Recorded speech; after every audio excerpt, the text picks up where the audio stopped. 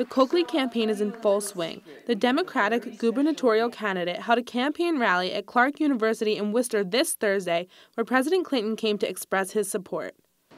I actually got here on time. I was just a little high to speak. I was high in the air. High in the air.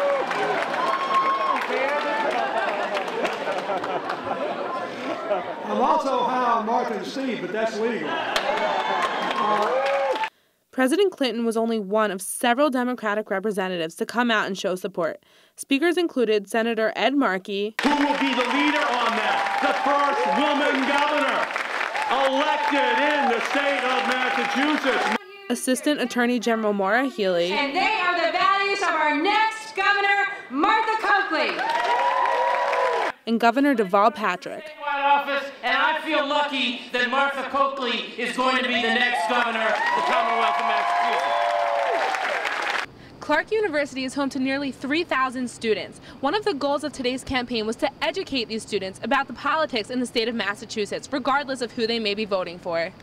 I'm not very familiar with a lot of the candidates, so it was really nice to get more acclimated to that and hear what they had to say, and everyone's passion and what they had planned for Massachusetts is really great to hear. I really liked how they had all the different people come out and talk about what they're each passionate about, whether it was Jim McGovern, whether it was the Martha Coakley, Bill Clinton, like all of those different people came out and just talked about different things that they're passionate about, which I really liked. Debating whether to vote, Martha Coakley's running mate Steve Kerrigan has a message for you. By the way, get out and vote. Get out and vote, and get your friends out and vote. Don't be a lonely voter. Bring people on your hall to vote.